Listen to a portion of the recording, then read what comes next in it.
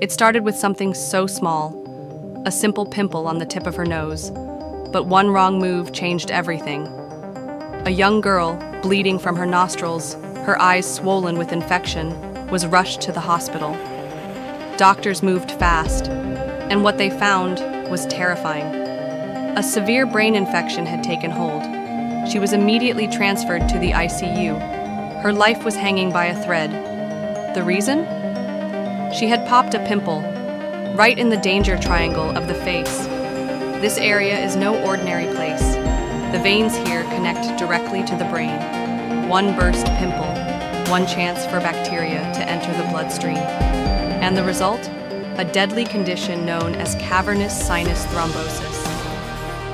Remember this, never pop pimples around your nose, and especially the tip and sides. Wash gently with soap and water.